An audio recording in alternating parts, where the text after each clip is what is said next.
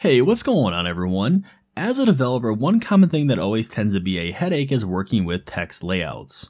So in this video, I want to show you one quick and easy way to make working with them a breeze. So let's go ahead and jump right into an example. Alright, so here I have a website that I was working on for my upcoming Knux 3 course, so if you are interested in learning more about Knux 3, be sure to head over to learnknux.dev and join the waitlist. So anyways, here on this website we have this header and then we also have a short little description. Now currently on the screen that I'm on, you can see that the header looks well balanced where we have 2 words on the top and then 3 on the bottom, so that looks good. Now for this description, as you can see, we have these 2 overhanging words here, which looks a little bit odd. Now, generally when it comes to text layouts, you want to avoid just having 1 or 2 words on a single line as it looks kind of odd. And you can kind of see this with our header if we go to the inspect and we have it on a little bit smaller of a screen, you can see that we have this word of Knux just hanging off on one line and it just doesn't look that appealing. Now, over the years that I've been a developer, I've had the opportunity to work on quite a few projects, and one thing that has remained consistent is changes that come back for things that look exactly like this, where the client may be unhappy with how it looks on a certain device, or they may want you to bump down this width to the next line so it looks a little bit more balanced, and the same thing for description text. Now to fix this and properly balance out your text, I'm going to show you a newer one-line solution. And before this, to balance out your text, you have to resort to hackier solutions such as using a max width with media queries or even line breaks, or even going as far as opting to use third-party libraries. So earlier in the year, if you're watching this in 2023, we were introduced to a new CSS property called text wrap balance. And as the name suggests, it's going to balance out the text for you. So what this does is it now lets the browser figure out the best balanced line wrapping solution for your text.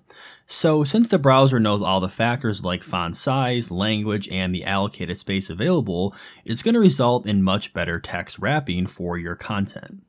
And here on the Chrome developer blog, which I'll leave a link down below in the description to, they have a really good example showing you exactly how this works. So before I play this video, you can see that right at the very top we have a unbalanced header, and then below that we have a balanced header. So right off the bat you can see we have a much better balance between our 2 lines of content versus we have these 2 overhanging words right here. So if we play this, as you can see, the screen is going to shrink and it's going to result in just a much more balanced header.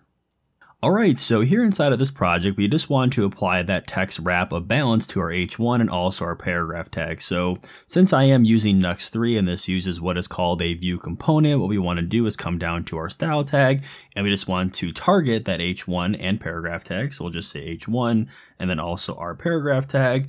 And then we just simply want to say text wrap and we want to set this to balance. And now here inside of our website, you can see that our header and our description text looks much more balanced. We don't have that overhanging content with a couple words.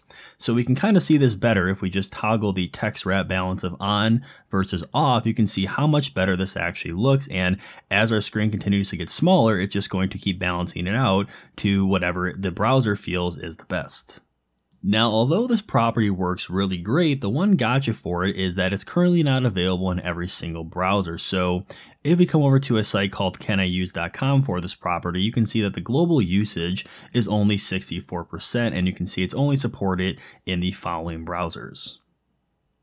Now, even though this is not supported in every single browser at the time of making this video, I think it's still a good idea to keep this solution in the back of your mind because it is very simple, and as you can see, it makes your websites look a lot more appealing. And honestly, the worst thing that's going to happen is if you do apply this property to your website or application and a user visits your site in one of the unsupported browsers, then simply they're just not going to have that balance effect. But sooner or later, this property will be available inside of all modern browsers. So I really wouldn't worry about that too much.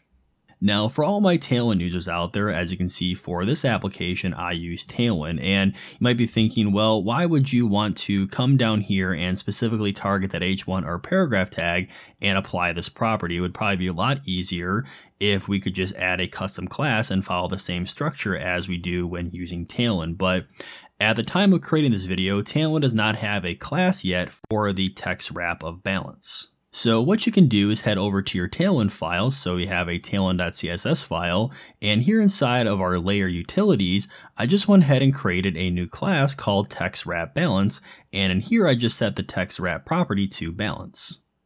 And instead of targeting these selectors, what we can do is then just use our class that we created called TextWrapBalance. Alright, that's going to wrap it up for this video. Hopefully you're able to learn something new. If you did, be sure to leave a like on it and subscribe if you're new for more content like this. And let me know what your thoughts are on this new property.